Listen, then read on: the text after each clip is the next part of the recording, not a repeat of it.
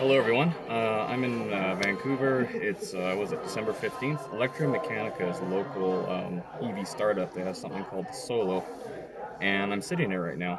This is a 360-degree video, so feel free to look around and move around.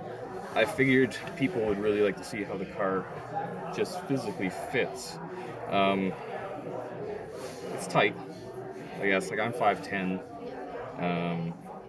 150-ish pounds, a little bit less. And like it's comfortable for me.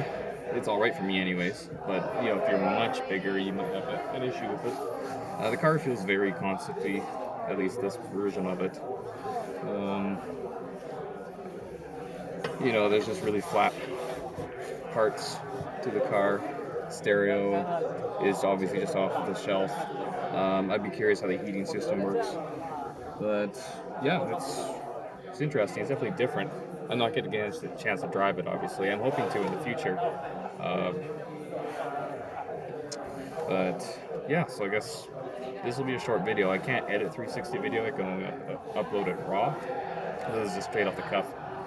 The car sells for $20,000 Canadian.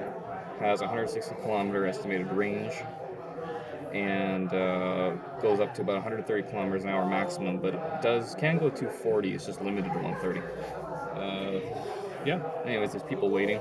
The right door opens, from what I can tell. There's no handle on the left side, but it looks like it could potentially open. Tough to say. Anyways, thanks for watching. Look for more.